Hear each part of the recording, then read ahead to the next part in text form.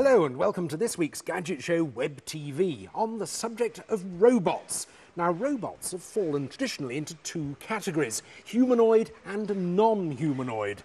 Non-humanoid robots quietly go about their business, things like keyhole surgery, building car bodies, without causing much public impression. But humanoid robots, they cause a stir wherever they go. When the opportunity came up to meet one of the best known and most advanced humanoid robots in the world, Honda's Asimo, I had to keep an open mind. Hello. Hello, Jon. How are you? Oh, very well, thank you. Now, there are about 40 Asimos in the world, and this isn't quite the latest model, which can run round in circles at 5 kilometres an hour and go in a straight line at 6 kilometres an hour. But it is very well travelled. It's gone around Europe, Africa and the Middle East, meeting lots of presidents and royalty, so I actually feel quite honoured to meet it. Honda have gone through about 10 prototype stages before building their first Asimo.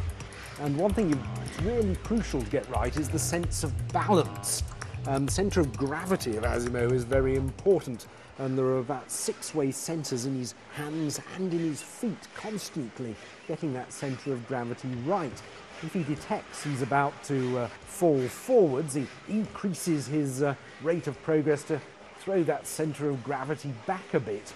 And if he feels as though he's falling backwards, he digs his toes in a bit harder. The result of all this is that it can do things like climb stairs, and actually some of the most advanced versions can push trolleys and do all sorts of stuff like that you'd never expect.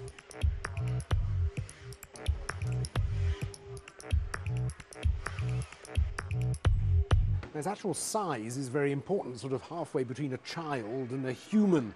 So it's not too big to be intimidating, but at the same time it's big enough to do things like open doors, do the washing up, operate a computer, something like that. Of course, that's all quite a long way off yet. Honda stress that they're only 20 years into their robot development, and they've got at least another 15 years to go. But they hope that one day Asimos will be doing that sort of thing, because their long-term goal is to make a robot that can help human beings, they stress.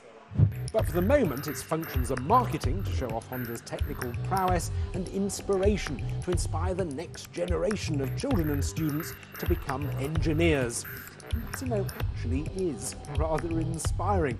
Hardened skeptic that I am, this thing really does have a personality. I'm Asimo, and you've been watching Gadget Show Web TV.